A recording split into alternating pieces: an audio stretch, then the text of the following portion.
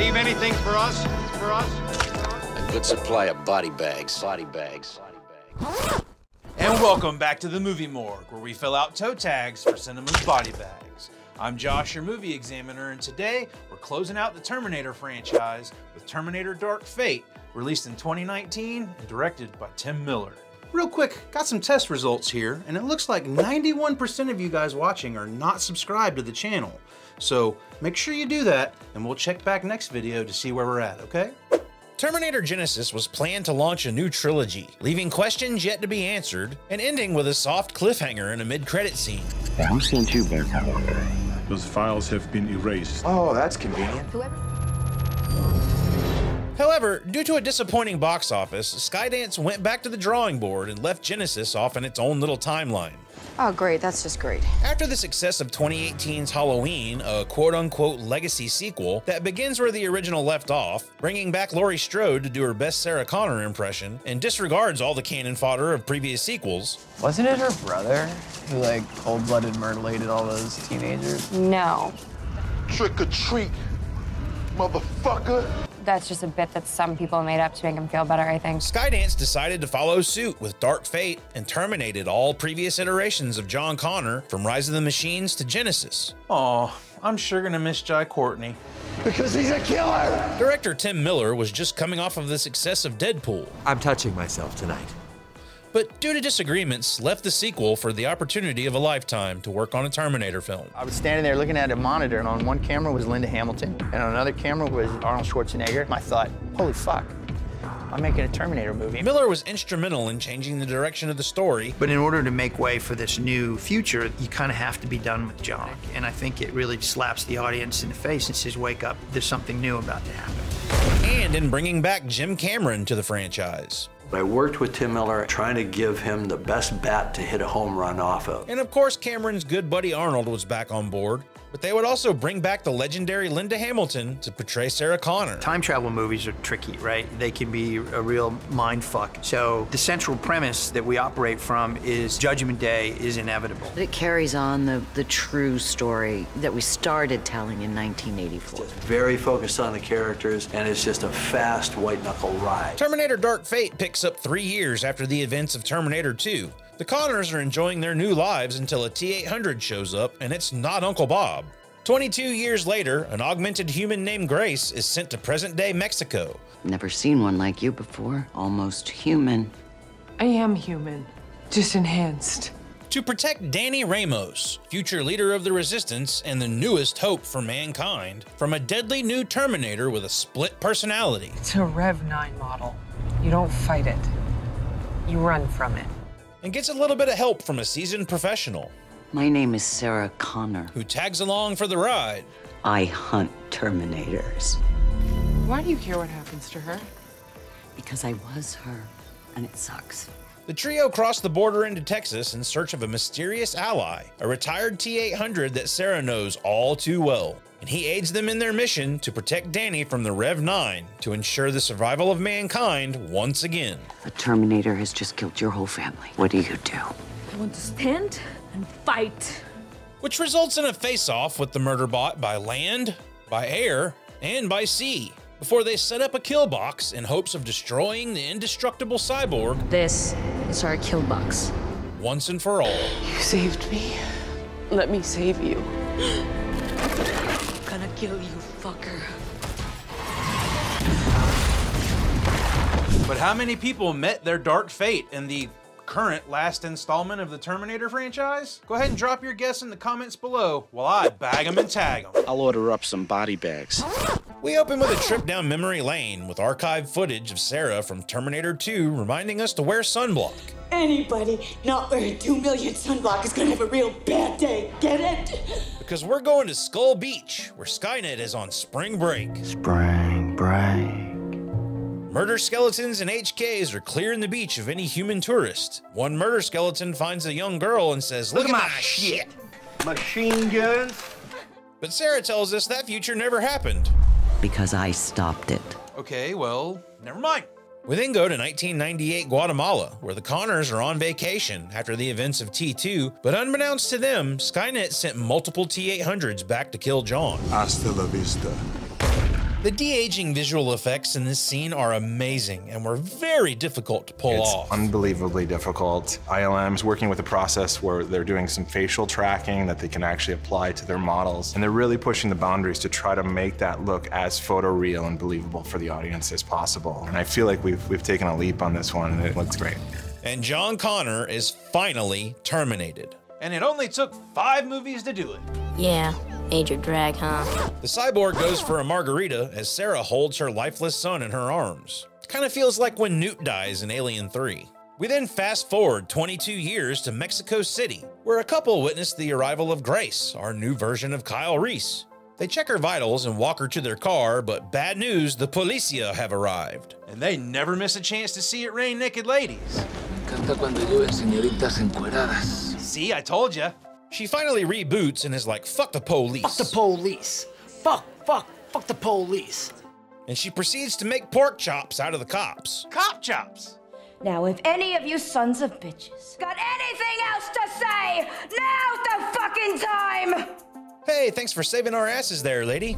Don't thank me yet. She speeds off with their car and his outfit. Let's meet our new target, Danny Ramos, played by Natalia Reyes. Her brother, Diego, who wants to be the next Bruno Mars, Good Boy Taco, and Poppy Ramos.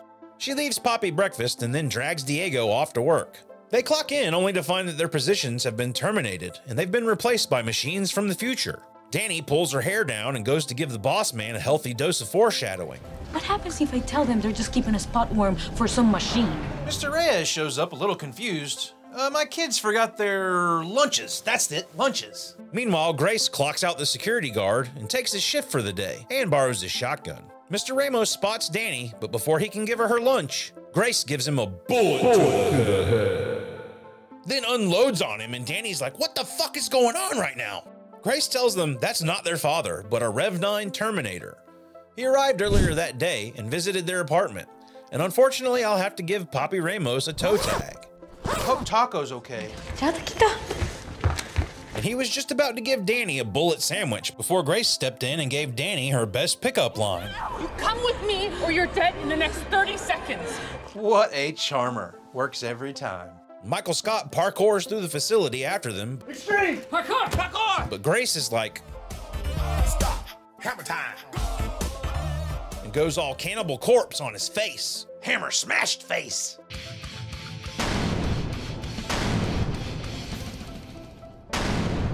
The Rev 9 is played by Gabrielle Luna, who played Robbie Reyes, aka Ghost Rider on Agents of S.H.I.E.L.D., and is alive and thriving in another post-apocalyptic world in HBO's The Last of Us. Grace manages to get the drop on the Rev 9 with some help from Diego and introduces herself. Grace. My name is Grace. It says, we gotta keep moving, keep it moving, keep it moving. She fills them in on her mission as they steal a truck and speed away, but before she can finish, the Rev 9 comes through the wall and our high-speed chase begins.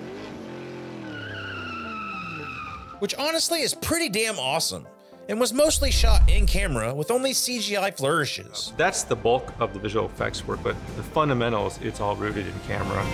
The roots of Terminator is in practical effects, and I didn't know as much about practical effects, so we brought in a lot of experts, like Graham Kelly, who was our action vehicles guy. There are some great stunts with reverse driving and cars being plowed from the interstate. One of the stunt drivers here was even brought back from Terminator 2's Freightliner chase. Some of the car crashes here are pretty brutal, but since I don't see any bodies, I'm not filling out any toe tags.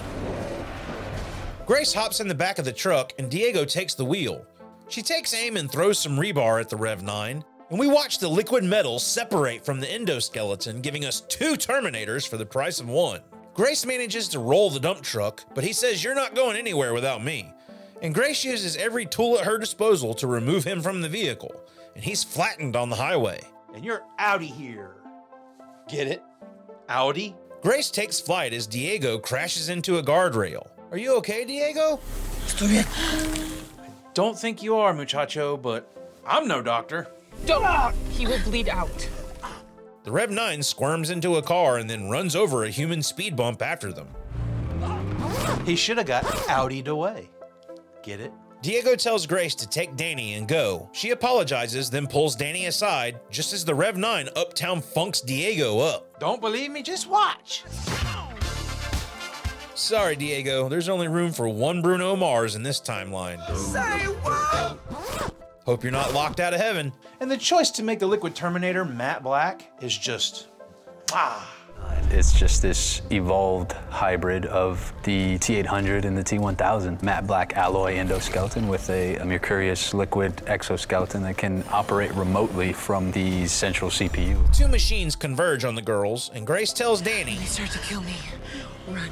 What? But before they do, someone comes to the rescue.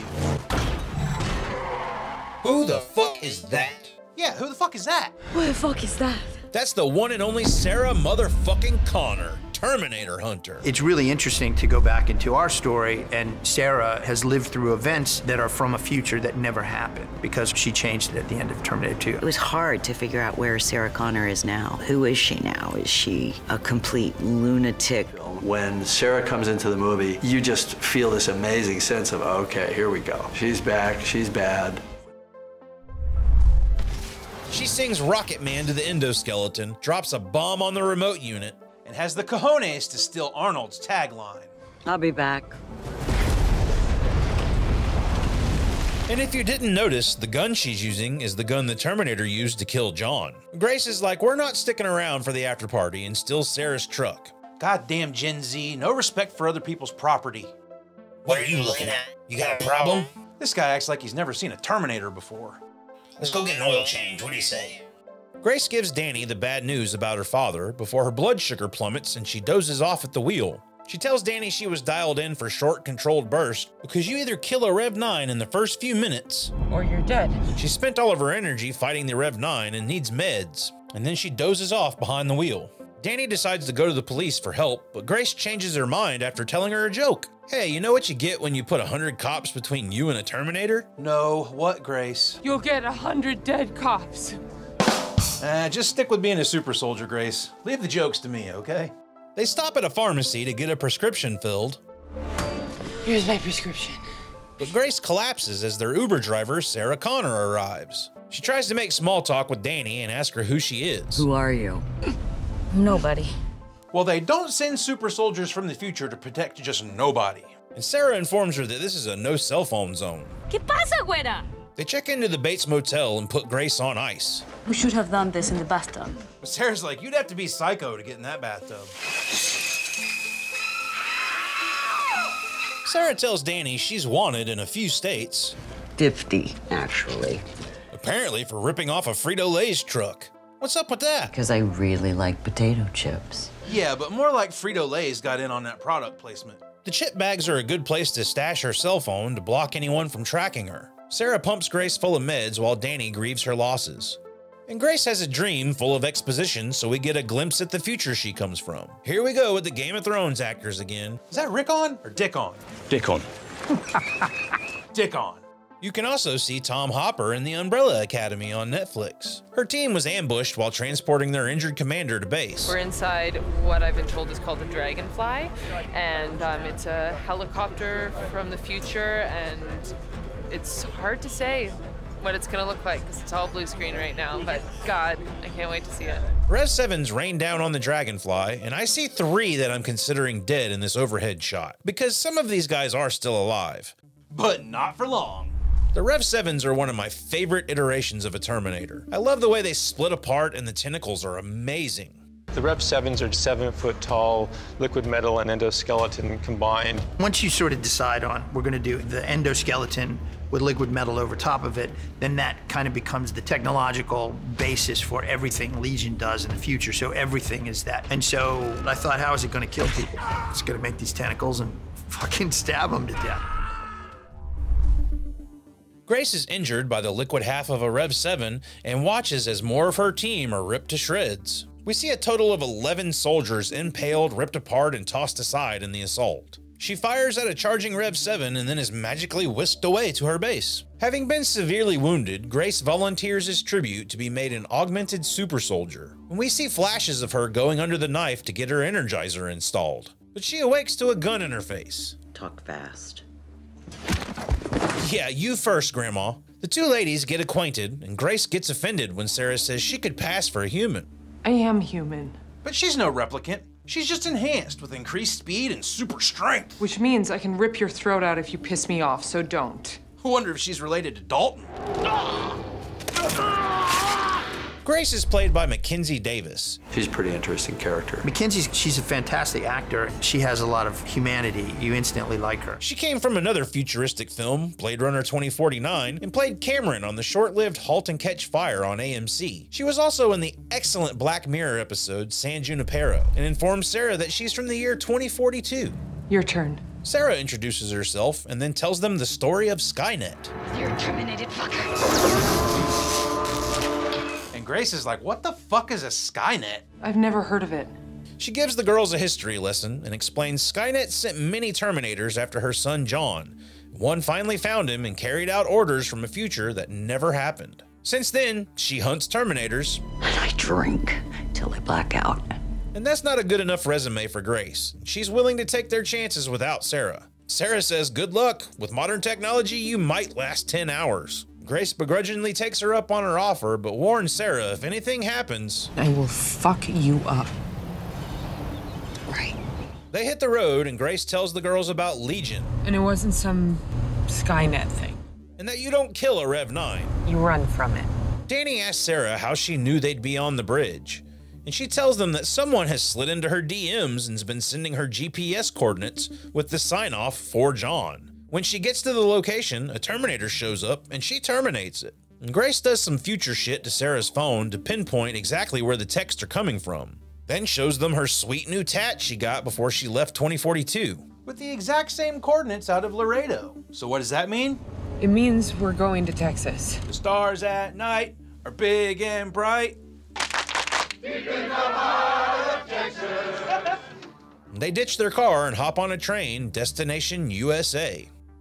Meanwhile, the Rev 9 has infiltrated the Rathium data center and padded out the body count for us, leaving 2 dead security guards while he hacks into camera feeds and locates his target. On the train ride, Grace gives us her backstory, telling us about her Judgment Day. There's no warning.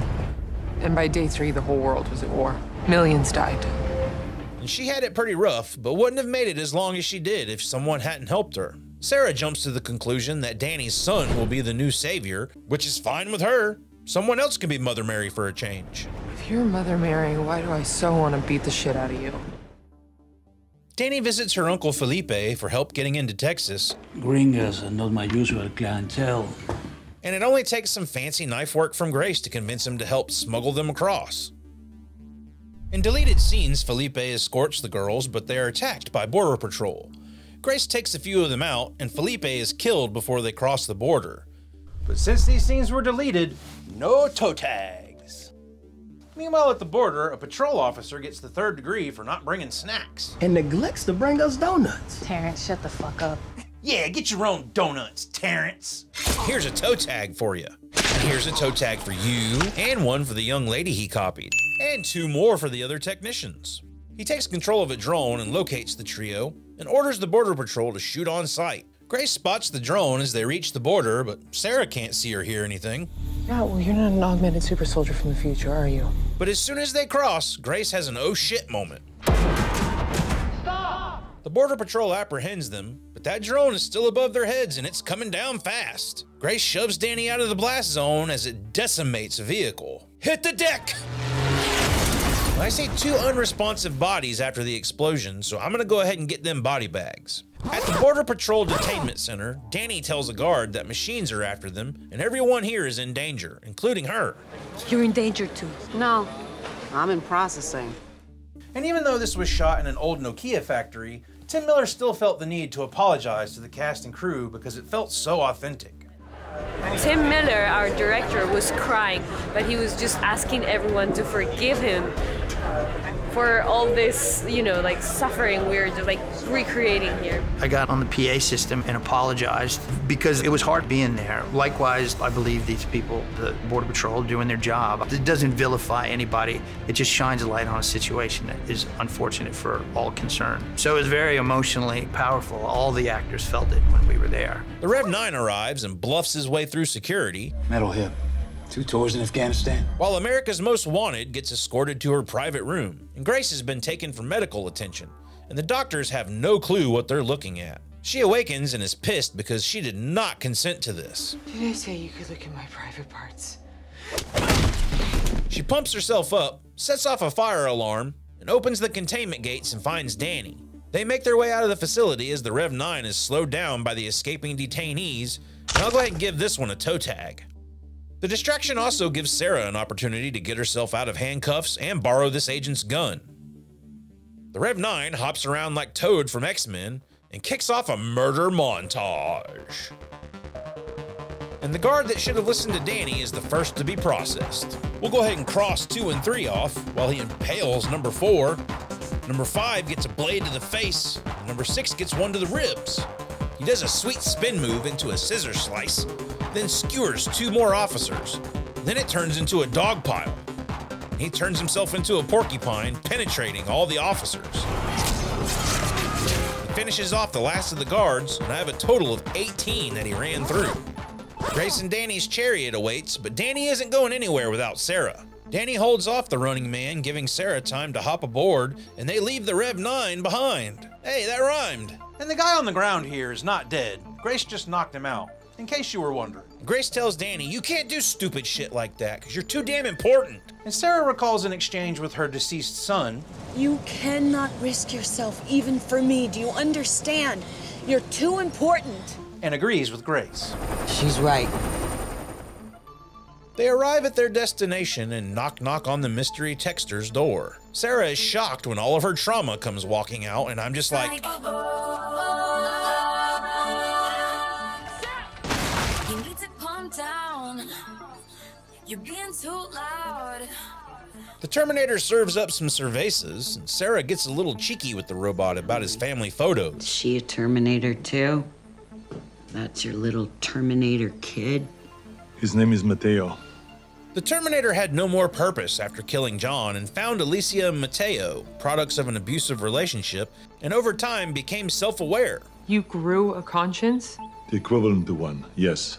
After raising Mateo as his own, he's felt remorse for taking John from Sarah. So when he detects the arrival of new Terminators, he sends Sarah the location to give meaning to John's death. But she pops a few caps in his ass. All right, you're good? You got it all out of your system now? I'm going to help you protect the girl because I choose to. His family arrives and he's like, call me Carl. My family doesn't know I'm a cyborg. I'm never gonna fucking call you Carl. She hasn't noticed that you weigh 400 pounds? No. But their relationship isn't physical. They just know he's dependable, a good listener. And I'm extremely funny. So back to the problem at hand. How do we stop this thing? We set up a kill box. A what? Kill box. What the fuck is a kill box? Grace doesn't like the idea of using Danny as bait, but she's like, I don't really care what you like. I want to stand and fight. We're gonna set up a kill box. Kill box. Okay, I think they just like saying kill box. And Carl just can't contain his excitement. This plan has a high probability of success. And shows them that he's been preparing for the end of the world. Also, this is Texas. Okay, you've got a point there. They let Danny kill some watermelons. But they don't get toe tags. Target practice is good and all, but Grace says these weapons aren't going to do shit to a Rev 9, and suggests an EMP at close range should do the trick. And Sarah's like, hey, I know a guy that could hook us up with that. Air Force intelligence officer out of Bingham. You've been spying on me, Chrome Dome? Keep your phone in a bag of potato chips. The family says their goodbyes to Carl, and he sends them away, stating his past has caught up to him. I won't be back. Danny thanks him for his sacrifice. Sarah promises him that when this is all over, she's gonna terminate his ass. Touché. Carl grabs his signature shades, but he's not the Terminator he used to be. So he leaves them behind and they speed away. Carl entertains the girls with a story about his workday. He wanted to have solid colored drapes in a little girl's room. I said, don't do it. Drapes? Really? Drapes? This was the perfect opportunity to make him an exterminator. Hello? Officer Dean delivers Sarah's birthday present and says, only for you do I do this, Connor. But the Rev 9 crashes the party. Dean takes a bullet, but doesn't get a toe tag. The remote unit gives chase until Carl wrecks his shit and sends the chopper into a tailspin. Officer Dean conveniently leads them to his airfield and lets them aboard a cargo plane and tells them he's gonna give them as much cover as he can. Grace mans the plane as the Rev-9 catches up in the helicopter, only to get decimated. He then leaps aboard only to get a face full of bullets and a ride back down to ground level. You stay out of trouble down there, young man. Take care. I hope you die, you bastard. Bye-bye. Come on by the Texas Roadhouse. Every Friday, it's Rain and Men. Sorry about your shed. We have a problem. Their EMP was destroyed in the action, and now they have to move to Plan B. I estimate our chances at 12%. But Danny is a glass half full kind of girl. That's not zero. Grace starts to give her the future depends on you speech, and Danny shuts that shit down. I don't give a shit about the future. See, Danny is in fact the person that found her in the ruins of Judgment Day. And she's not the mother of someone that will save the future. And Sarah realizes Danny is the new John Connor. She's John. You are the future. The Rev-9 shows up right on cue, and we see two dead pilots as he gets a little too close to this jet and kills this pilot. He then rubs up against our team's plane and sets off a killer set piece, full of destruction and variable G fighting that is a visual effects spectacle. Everybody really wanted to do a scene in the plane where we had this big fight going on and gravity with variable G. This allows us to have this sort of really complicated mind fuck of a fight inside that. And it was by far the hardest thing to choreograph and figure out. Level. There is a weightlessness and an auto-correction that happens, which is going to play out throughout the sequence. There's just a huge mix of live action and digi-doubles and... There's a huge amount of VFX, and so the process is Julian and Tim will sit down and they'll cut the sequence, and then they'll come to me and they'll say, okay, well, these are the VFX that we need to enhance this and bring our vision out, and so forth. And so there's a massive amount of work within that, but hopefully it goes unnoticed.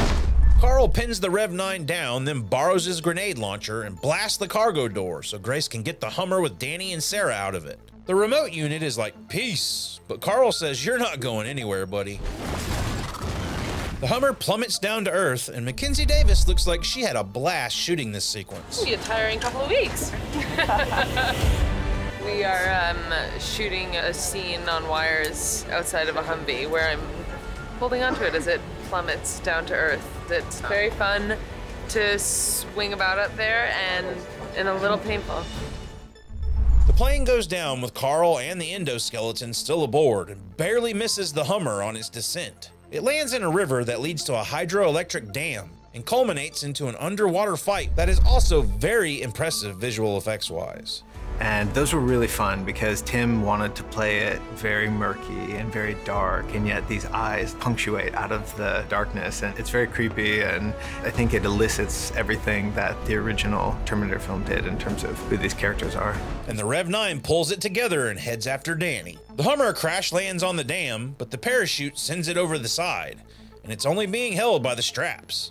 With the Rev-9 closing in, Lifeguard Grace says make sure your seatbelts are fastened and keep your hands and feet in the ride at all times. Oh no, Grace, really?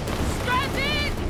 Linda Hamilton did not have a good time filming the Hummer sequence. If they hang you upside down, you feel nauseated. Linda's having so much fun. Jump on in. Come in. So much fun. Grace slices the strap and sends the Hummer down the world's biggest water slide as she gets tangled up with the Rev-9. You have this big underwater sequence where the Humvee is tumbling, being washed down the river, while this Terminator's coming after them to kill him.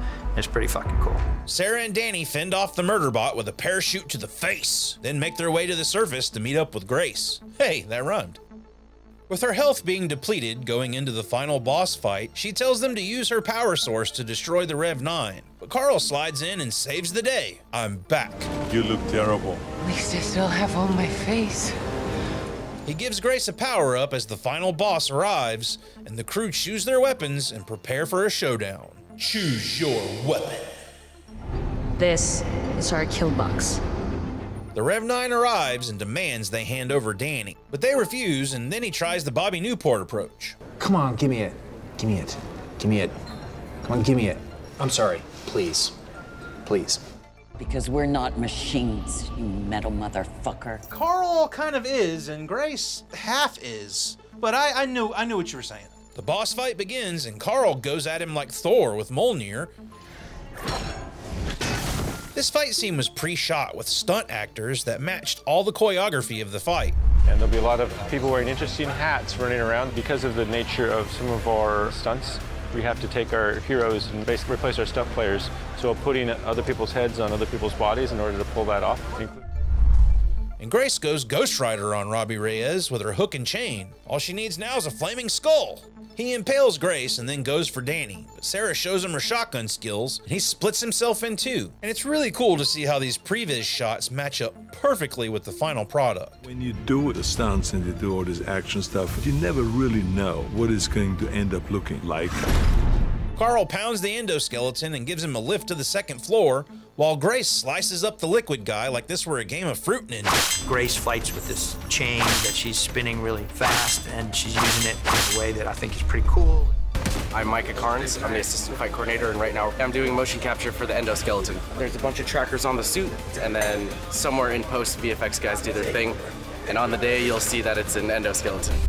They converge on Carl, and then Grace lassos herself a pair of Terminators. Carl tackles him, then Grace puts the reins on him. Just in terms of the damage to Gabriel, in order to create the effect, we actually just replaced the lower jaw, but we kept the eyes and nose and all the places where he was giving us this like really amazing performance. They managed to shove him into a turbine. You spin me right round, baby, right round, like a Terminator, right round, round, round. Danny finds Grace in the debris, and she's not in good shape. Grace tells Danny to take her Energizer and use it. Sarah finds Carl taking a nap and then gets distracted by a bump in the night. Peekaboo! This is a Terminator movie after all.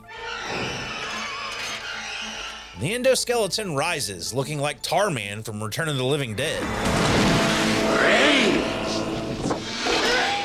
So she cuts into Grace, reaches into her torso, and apologizes as she pulls Grace's battery out. I'm sorry.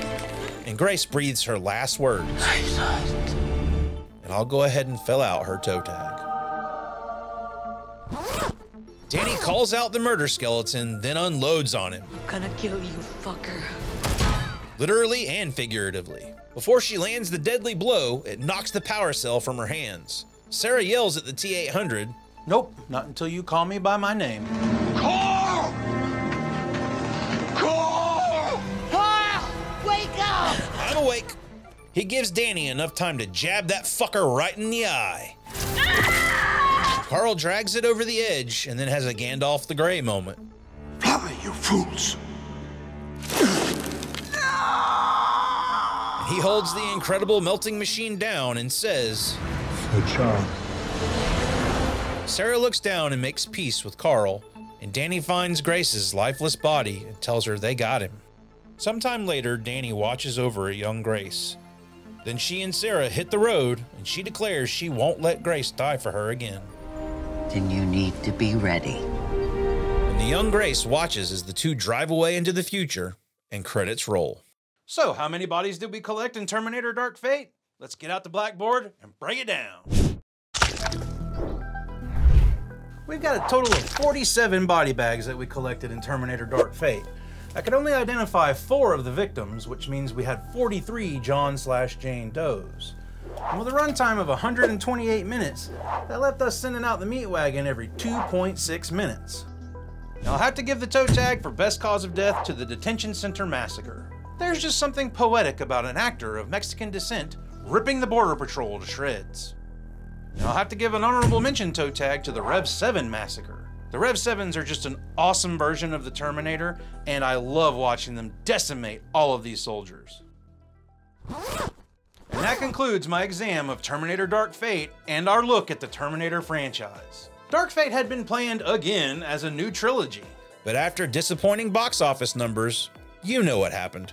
Speculation of James Cameron developing a script for a reboot have popped up here and there, but Linda Hamilton has been quite vocal about not returning, stating she's done with the character. While Dark Fate failed to impress at the box office, I personally think it's one of the better entries in the franchise, and have way more interest in a character like Grace than retreading the same waters over and over again.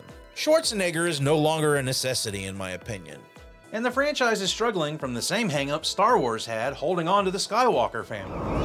That's impossible! It's time to let it go, guys. Cameron built a vast universe with the first Terminator film, and the only one to slightly explore it was Salvation. Which no one got on board with, so what the fuck do I know? But if another Terminator movie comes along, you bet your ass I'll be back for it. I'm back. It's been super fun to deep dive into all of these movies, and I love everything that I've learned along the way. I've been Josh, your movie examiner, and I'll be back next time to examine Seven, starring Morgan Freeman, Brad Pitt, and directed by David Fincher. Thanks for liking, commenting, and subscribing, and make sure you hit the notification bell so you can join me next time I fill out toe tags for Cinema's Body Bags. Until then, enjoy being alive. That's it, guys. We're done with the Terminator franchise. Finally. It's been so fun to talk about these movies with everybody, though, and I love the comments I've been getting on the show. I love that you guys are liking the videos and watching the videos. Please continue to hit that subscribe button and smash that like button for me. It definitely helps me out. Thank you so much again to my buddy Nathan for helping out with everything. Coming back next week with Seven. I love David Fincher. I'm so excited to talk about this movie and see what you guys think about that episode. Going to be doing a couple little one-offs here and there. I've got Drive from Nicholas Winding Refn coming up, and then I'm going to be doing Sisu, which came out last year, so stick around for that. And then we'll be moving into another franchise shortly after that, and it's pretty mad. That's all I'll say. It's mad. Thanks again for watching, everybody. We'll see you next time.